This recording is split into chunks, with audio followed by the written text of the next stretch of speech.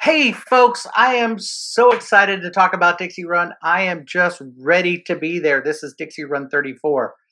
Um, October 2nd through 4th, we are going to be at Winrock. All right. So we have heard that all the campsites everywhere is booked in a 10-mile radius. You can't find anything.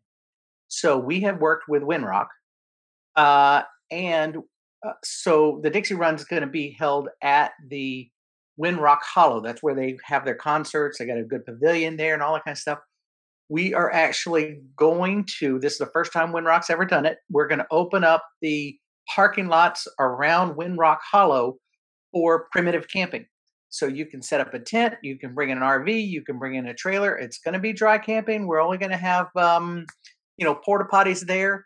You will have access to drive up to the bathhouse in the campground and use the showers and potties there and all that kind of stuff. But we'll have porta potties there, so we're excited. There is a little cost to it, but it is so cheap. It's actually cheaper than any of the campgrounds around. It's going to be $15 per person. For the event. So if you've already registered, you can go back and get camping. That would be great. If you haven't registered, you can get camping now. So we have a solution for your camping.